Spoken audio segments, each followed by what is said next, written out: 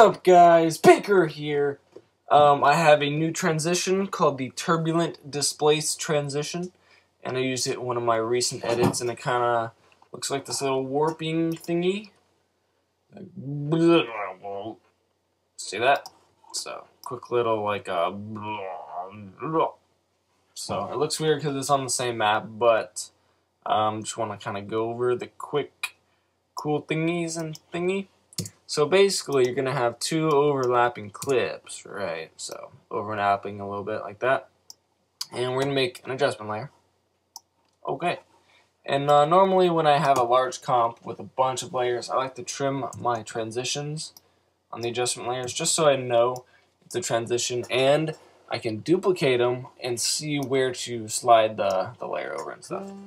Oh my, hold on. Alright, where was I? Sorry, I was on the phone for like 10 minutes or something. Anyways, the adjustment layer, right. Okay, search up Turbulent Displace and we'll drag that on. Alright, so we get some cool little wigglies and stuff. So right now we'll set the amount down to 0.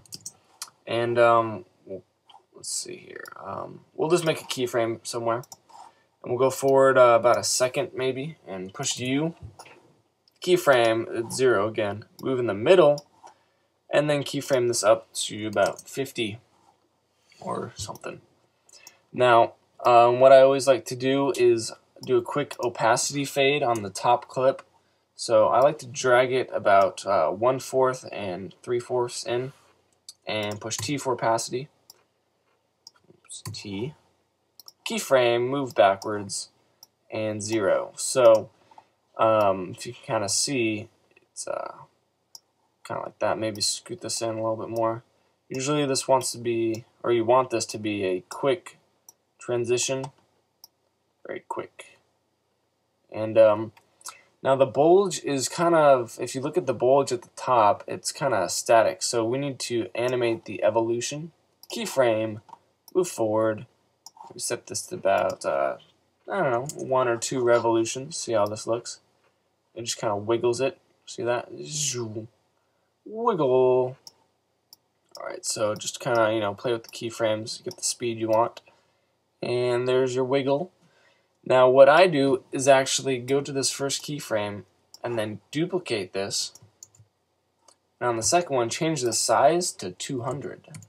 That's just change the size of the wave. So there's actually 2 displacements on it. So you can actually maybe change this down to 50, even smaller, and you get kind of a different look. You kind of see that wigglies going on.